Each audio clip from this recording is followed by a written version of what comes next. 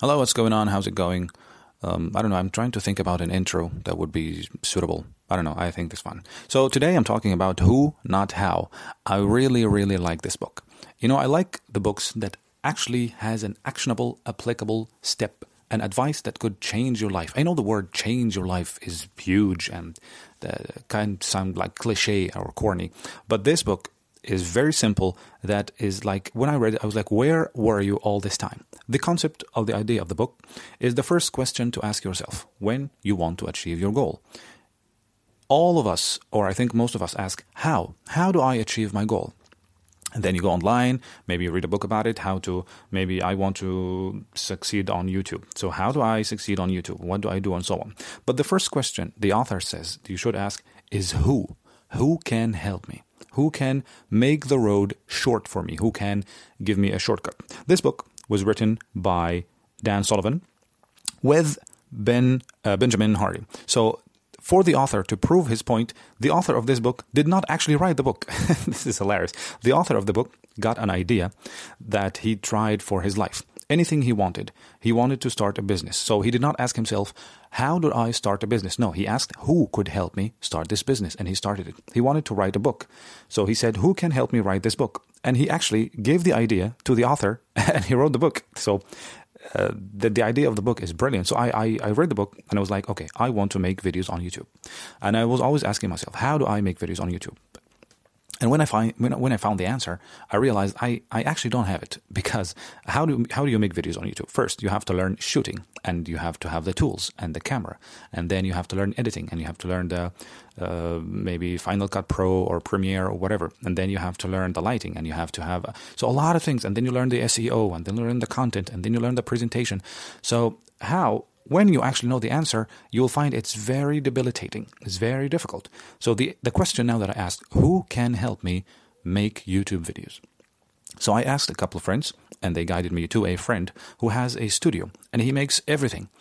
So he has a social media marketer, a guy who can market those videos on social media, and he can shoot the videos, and he has a studio, and he's an editor, and he has a friend who is a designer. He's actually the person who made the logo for me for the YouTube channel and the cover and so on. So I asked the wrong question for so many years. How can I make YouTube videos? How can I learn a language? And how can I, and so on and so forth. But the real question, the easy question, who can help me? So let's try another thing that or all of us can ask. I want to learn a language. I want to learn German, and I'm actually learning right now.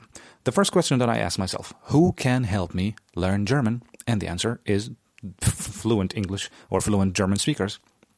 The people who mastered the language, the people who learned the language themselves, the people who teach the language. So I asked the people who learned German, how did you learn German? So they told me that we found some courses, we learned from Pod 101, we got some books, we got some materials, we found some people, we have practice rooms. So I found all the methods that they have learned, and I got it from them.